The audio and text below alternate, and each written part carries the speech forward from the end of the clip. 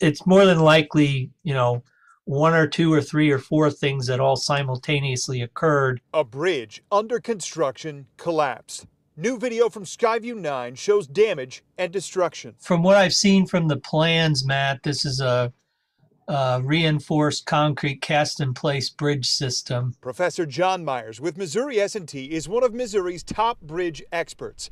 He did not want to speculate about an exact cause, but said investigators will look at several things from this scene, including formwork, shoring, and soil conditions. When some bridges collapse or have structural issues, oftentimes there's some type of foundation issue. Dry ground recently, he said, and this week's rain could have played its factors.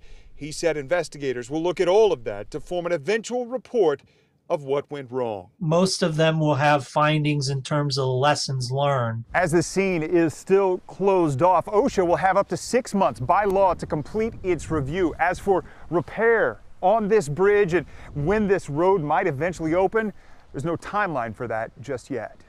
Matt Fleener, KMBC 9 News.